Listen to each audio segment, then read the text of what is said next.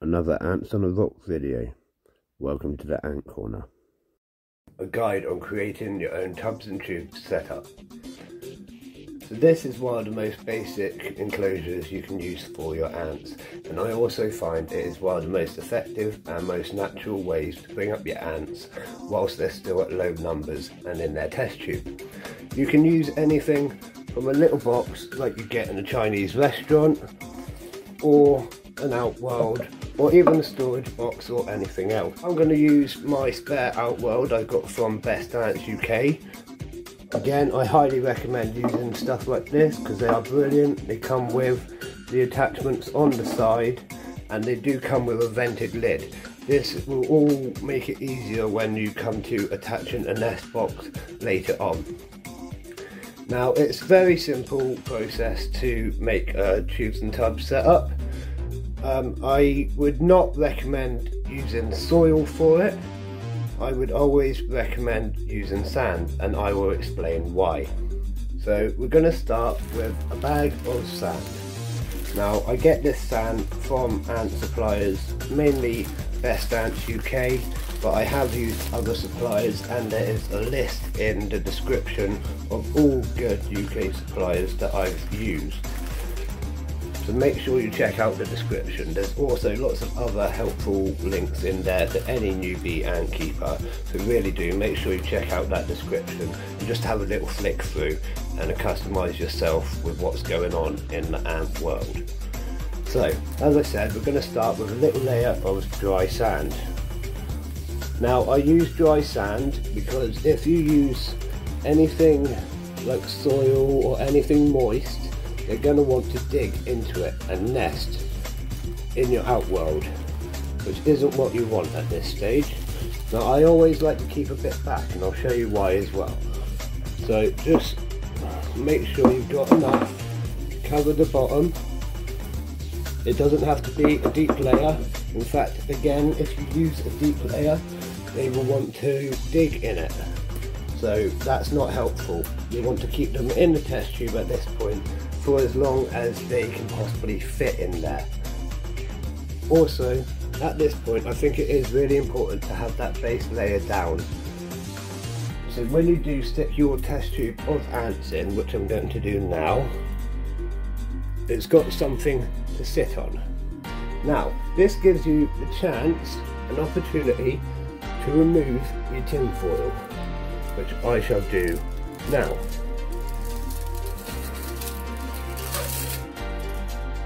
So that's the tin foil gone. I don't actually have any ants in this test tube. This is just for show. So what I would do next with the last bit of sand is use that to cover the test tube.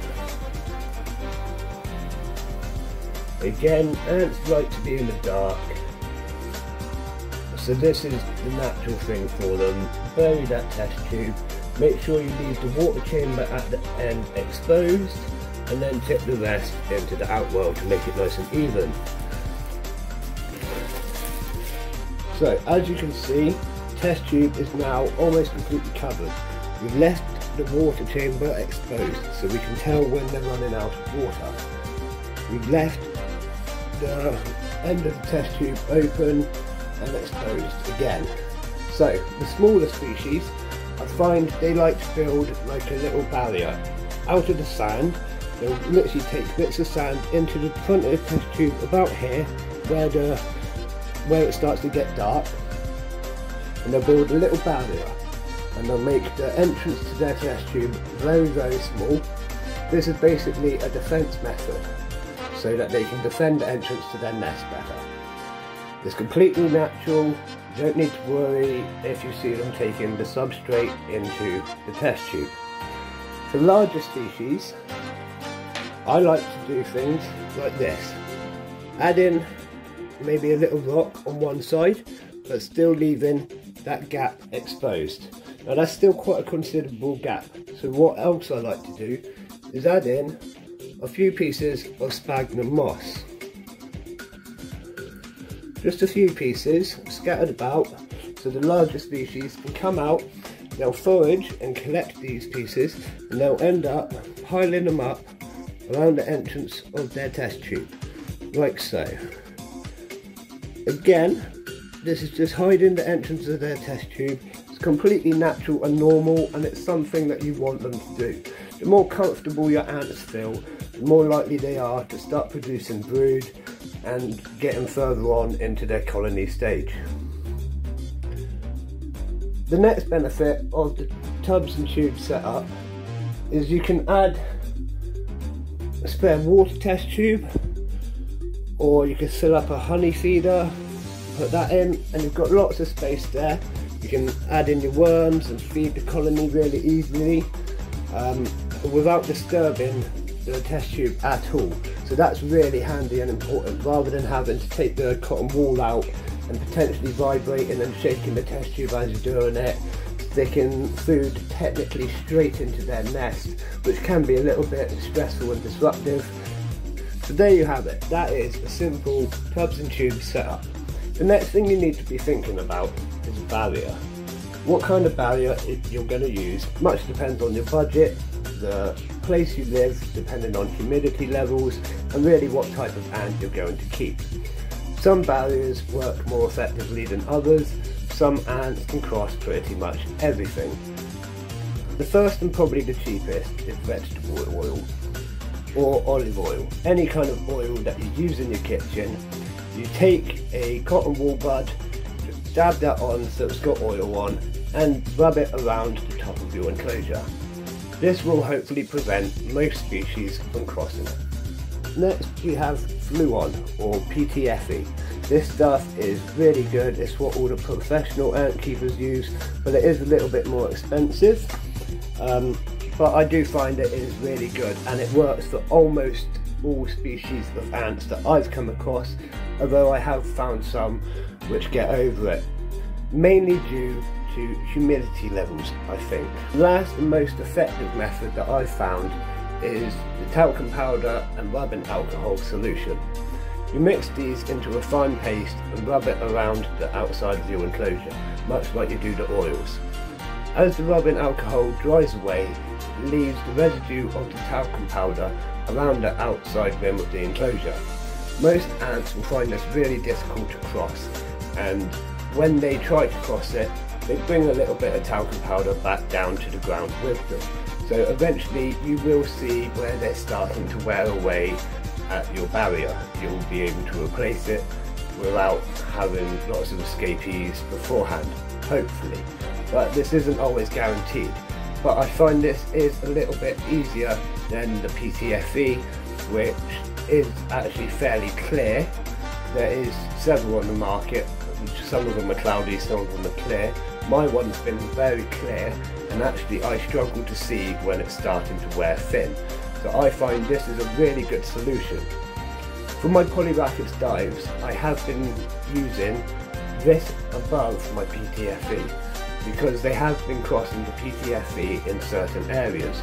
But again, I think this is down to the humidity and watering levels washing away the PTFE after a while.